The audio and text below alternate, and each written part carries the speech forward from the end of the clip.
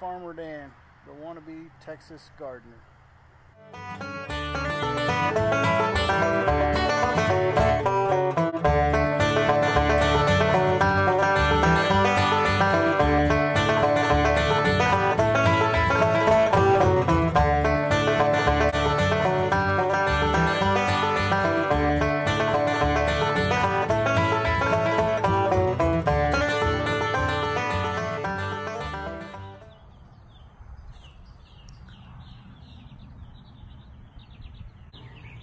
Alright, so welcome to the Wannabe Texas Gardener channel. I'm Farmer Dan, and today we are planting up the garden.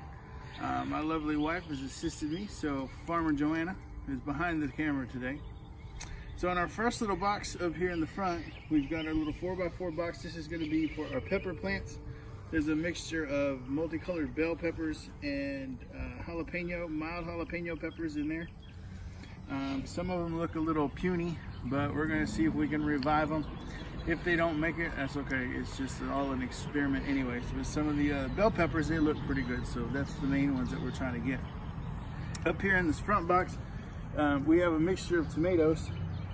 Now, with this being the beginning gardening type channel, what I didn't do whenever I planted my seeds was mark every cell. So whenever I up-potted them, I didn't have enough plant markers to know what type of tomato was in each of the up-pots that I did. So now it's a mystery tomato garden. But there are Tommy Toe cherry tomatoes. There's 2 of those somewhere in here. We have San Marzano tomatoes, we have beefsteak tomatoes, and we have Homestead tomatoes.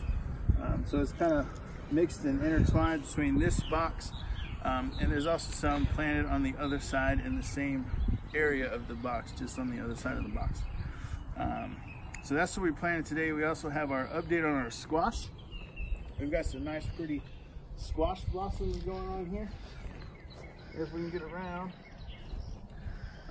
So this one is a female because it has the fruit, and this blossom is a male blossom which doesn't have any fruit. So you need both of them to produce fruit. So the male pollinates the female, and that's what produces our fruit. We have little blossoms here. Here's a male blossom there. Here's a female blossom with a male blossom underneath it. So we'll start to be getting squash fruit off of this in the next few weeks, hopefully, as they grow bigger. We only have 5 squash plants. And then in the front parts here, like we talked about in the other videos, we're gonna have green beans. We did contender bush beans this year. We'll see how those play out. We do have a place where we could have hanged a trellis and did some pole beans, but we didn't do that this year. So I think there's 10 bean plants, 5 on each side, or maybe 12. I'll have to look at my garden layout, but there's the same amount of bean plants on each side. And then we have more tomatoes. Again, they're just sparsely put in here. This little guy, we're gonna see if we can revive him. Don't know if we can or not, but if he makes it, great. If he doesn't, that's okay. We'll take what we can get. And in our front box here, we've got our onions, and then there's 2 rows of carrots, and then we have 1 row of head cabbage. These little green sprouts that are coming up are not vegetables. Don't know what they are. It looks like a clover of some sort, but it's probably from all the trees and stuff that we have blowing little seeds in here, and they're growing. So we'll pick those out as we can. But we got 3/4 inches of rain over the weekend. We were out of town on spring break, so we had a cold front that blew in. Thank goodness we didn't plant before we left, because we'd have probably had some bad outcomes there, but the squash made it through. So we're gonna go over and look at our figs. We have some nice little some fig leaves growing up. So we're gonna pause for a minute till we get over to the fig trees. One of our Celeste fig trees, when we purchased them as 3-foot, 4-foot range fig trees from Womack Farms up in northwest Texas. when we got it, it was pretty much completely bare. There was one fig fruit that it had on there, and it has since fallen off. We had a freeze a couple weekends ago, maybe 3 weekends now, where we wrapped it up and it kind of knocked the fruit off.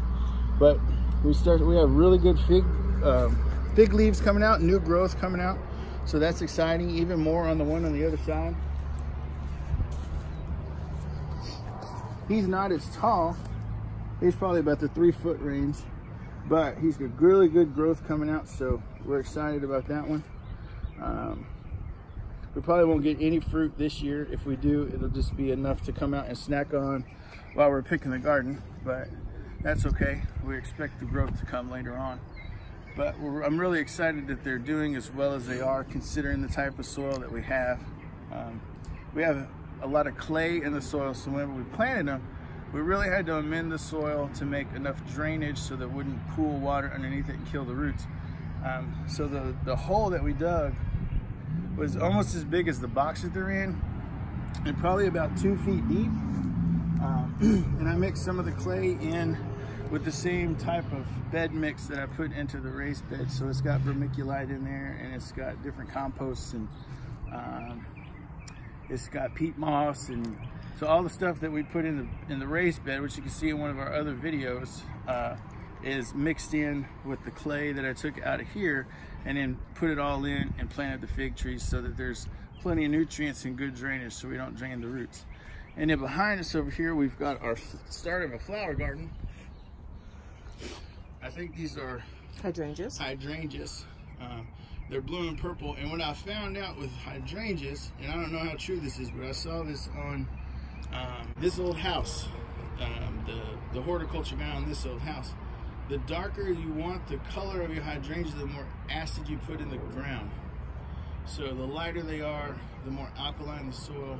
If you want a really dark red color, then you put more of an acidic soil base.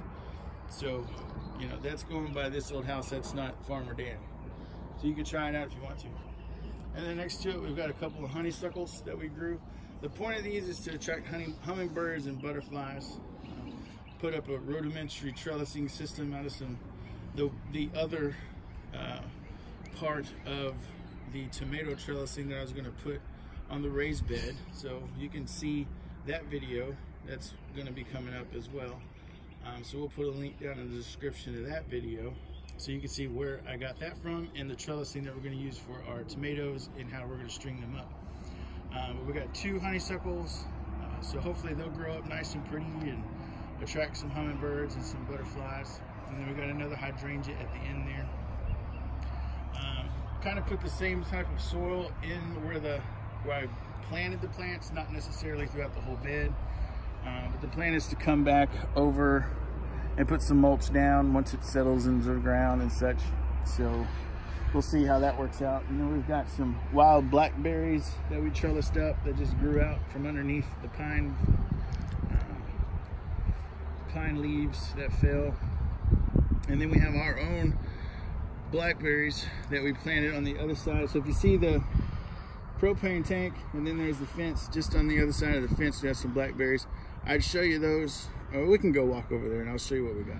All right, everybody, so we are back over here. I came over where the blackberry bushes are, and I really wasn't expecting much to be over here other than the trellising system. But when I got closer to the ground, I found we actually have a sprout, if you will, or a floricane of some sort, a cane part of the blackberry coming up. So I'm gonna flip around so you can see it. All right, and there it is. So we planted 5 root starts of blackberry bushes, and we got those from Womack Farms too. And it is just now starting to, one of them has broken ground right there. The other 4 have not, that I can tell, but I haven't gotten down with the microscope to see if we broke ground or anything, but we'll see. So here's our trellising system that we put up. It's basically 2 T-posts, and then there is a double wire about 18 inches from the ground, and then a double wire 18 inches higher from that one, so approximately 36 inches from the ground. And they're separated by these little homemade separators all the way down. And the goal is the canes grow up to bring them up through the trellis so they don't fall over, and to trim them back to the canes so they'll be able to go across and up and across so they produce more berries. So that's the idea anyways. That's what I saw on YouTube, so I'm going to try it out and see. So that's really all we got for you today. Just a quick update. Don't want to go too long, so you won't be bored with a lot of banjo music today. So we'll just keep you updated on what's going on around the farm, or around the garden rather, and hopefully we'll have some squash to pick in the next couple of weeks. Our tomatoes will be growing up and flowers will flourish and birds will be flying through and all that good jazz. So thanks for watching today's video. Like and subscribe and all that good YouTube jargon. And this is Farmer Dan signing off for the Wannabe Texas Gardener.